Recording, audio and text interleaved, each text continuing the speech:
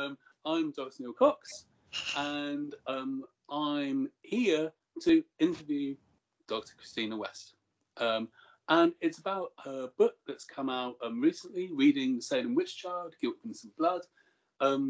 Importantly, I think we'll probably talk about this at some time. It's part of the Paul Grave Historical Studies in Witchcraft and Magic series, that amazing series. I think many of us have really enjoyed. And all this video is about, there's going to be two of them. We're going to be just introducing this text a little bit. I'm going to be interviewing Christina. And then maybe in the next video, we'll talk about some of the videos that you can see on this site. Okay, so I'm gonna kick off with some questions, if that's okay. And the first question, I had some friends around, you know, I had some friends around a couple of days ago. They were in a support bubble. It's fine, yeah. And I was talking to them about the book and that we're going to do this, and I gave them, you know, the book, and they're reading it, and they found it interesting. But the first thing they said was the guilt of innocent blood. Ooh, like that's quite, you know, what's that about? And I've known this title for quite a while. Not after a bit, you kind of become accustomed to it. It just becomes a thing. And actually, it struck me that's a really good opening question. This is a book, Reading Salem Witch Child, The Guilt of Innocent Blood. Where's that title come from? So The Guilt of Innocent Blood was my original title for the book. And within this series, for very, very good reasons, Palgrave liked the titles to be something that tells you kind of what this book does. Yeah, so it's easy for people to search, it's easy for people to find. And, you know, all the keywords are right up there in the title. It's about Salem, it's about witches, it's about children. They're all right up there. But the phrase "the guilt of innocent blood" was one that when I was reading the transcripts of the trials in particular, and the kind of documents around that really jumped out at me. So it was said in at least two places. I'm sure there are lots of kind of Salem experts out there who might say, there might be more too.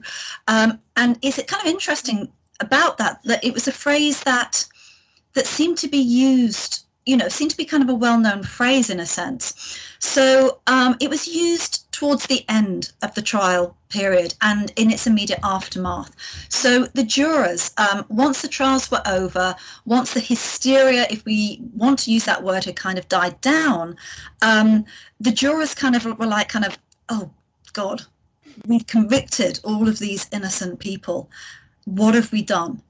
And they kind of put out a statement together saying, you know, we've kind of taken on ourselves the guilt of innocent blood. So the guilt was theirs, and the innocent blood, if we think about Lady Macbeth, the blood was on their hands. And this was kind of the feeling here, this kind of like interesting bringing together of guilt and innocence in the same way. They weren't the only ones to use that phrase in this kind of like explaining what had happened in the trials. Anne Putnam Jr., very, very famous figure in the Salem witch trials, although one, interestingly, if you approach it through fiction, that Arthur Miller left out of the Crucible. You know, he kind of like, he did amalgamate lots of kind of characters and stuff, but she was such a big character. She was 12 years old at the time of the trials, and she was one of the very first afflicted girls who, you know, accused the first three witches. So Tituba. So is afflicted girls? Is that kind of the phrase of the time? Is that? Yeah, that was the phrase at the time, that these girls were afflicted. They were, you know, they were displaying various behaviour. They were saying that they were being pinched, they were being poked, they were being bitten. They'd be hurried to and fro. They'd, you know, almost throw themselves into the fire. They were being choked. And it was believed that this wasn't the result of any internal illness. It was something that was, or someone who was afflicting them. And they became known as the afflicted girls at the time during the trial. And Anne Putnam Jr., 12 years old, was one of the principal afflicted girls in that she appeared in court. Perhaps most often, her father wrote out the kind of depositions accusing various people because the girls were not allowed to write for themselves. That would not have been admissible in court. And she was one of the principal accusers. She accused most of certainly the condemned witches, but most of the witches who kind of, were examined and sent to prison as well.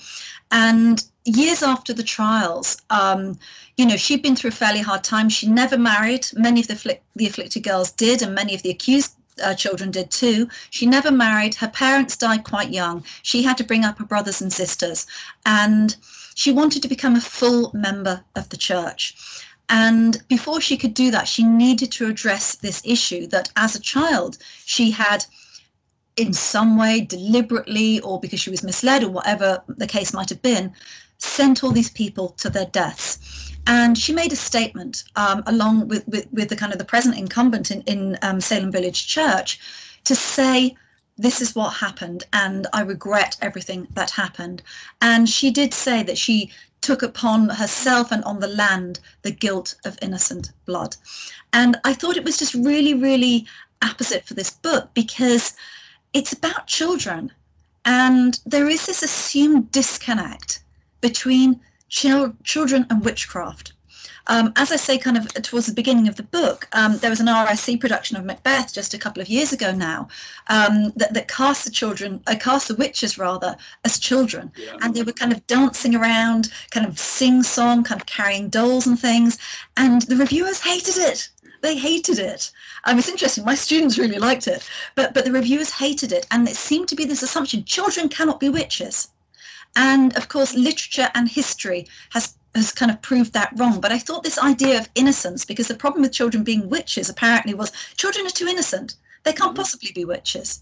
And I wanted to think about that, but also think about the judgment that is inherent in that phrase.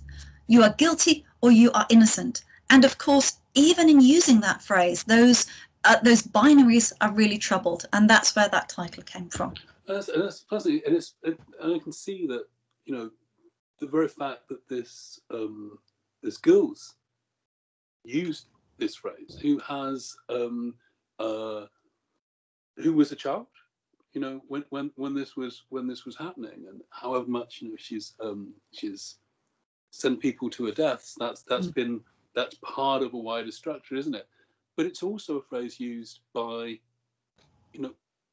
those most centrally in power about their own guilt. So already we've got a kind of a phrase that's migrating, that's not quite staying in its right place. And I guess, most of what I know about Salem comes from watching interesting programs, Netflix series.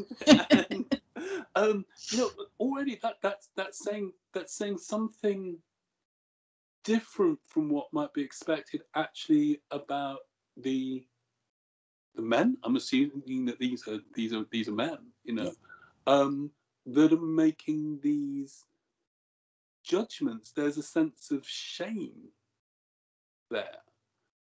Is that sort of sense of shame different from the shame that I'm hearing, in this girl? Of course, this girl is maybe writing when she's no longer a child, but is that a different kind of shame? Yeah, absolutely, because the jurors were speaking very soon after the end of the trials, and sorry, not speaking. This was a written document that was put out under kind of all of their names to say, we kind of regret our part in this. But the interesting thing about that statement was it still wasn't taking on guilt as such. It was kind of like a performative guilt, a performative public kind of recompense. But it also didn't say, you know what, we messed up. We got it wrong. It said we were deluded. We were misled.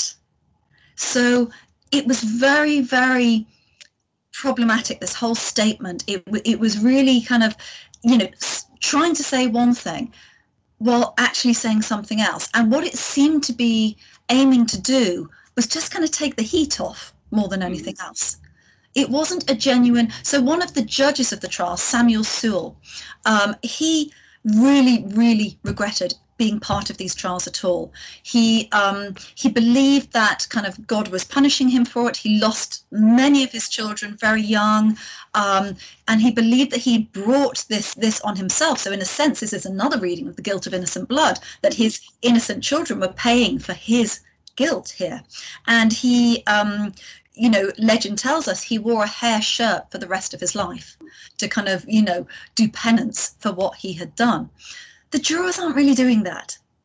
It's like when the best example I can give, it's like, when you get on a train, remember trains, when we used to get on trains and the train was like half an hour late and then they cancelled another one and everything took forever.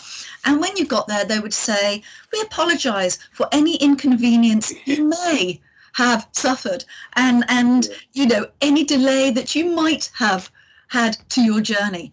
And it kind of is like that. It's like they're not willing to say we messed up.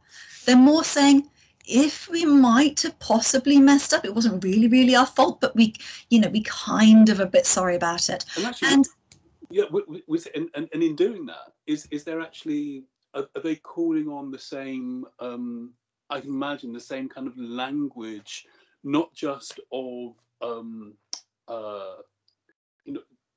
illusion or being deluded, but actually the same language of the devil.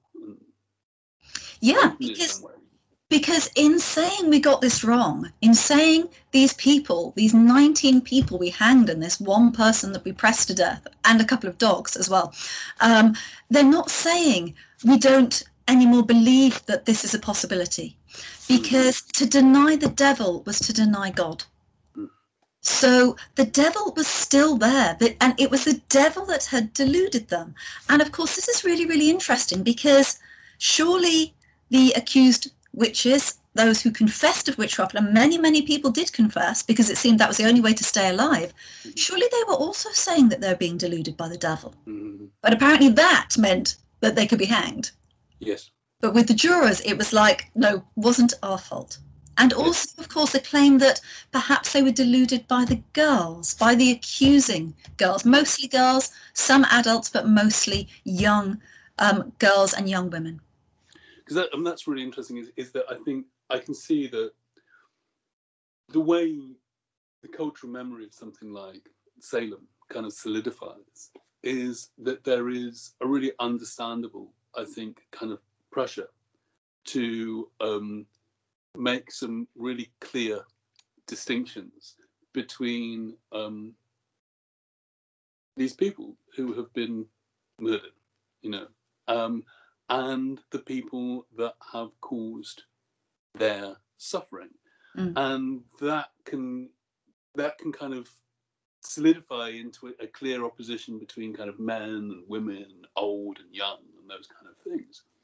It seems that one of the things that you're doing here is reading a kind of a repetition, that sense that actually there is something inescapable about this, that even the moves away, the moves to claim I'm sorry, it was my fault, somehow replicate the very thing that they're trying to apologize for. And actually both sides seem to be echoing each other, but crucially that shouldn't lead us to think that actually this is some sort of like postmodern soup where kind of everyone's the same, and it's all everything's fine because guilt, innocence, who knows about any of these things anyway. There's structures of power here, aren't there? That even when the repetition comes, it doesn't come in the same way. Yeah, absolutely. And what that suggests to me is like Salem, since 1692, still in 1692, and right up to the present day, and I'm sure beyond, it's like something that cannot be swallowed, no matter what. It still remains there, and it has to be dealt with in some way or another. It's like every generation, every writer, every historian, every poet, every kind of dramatist kind of keeps stumbling over this same thing. And the kind of the pressure and the desire is to kind of solve it, to unravel the knot so that we can move on.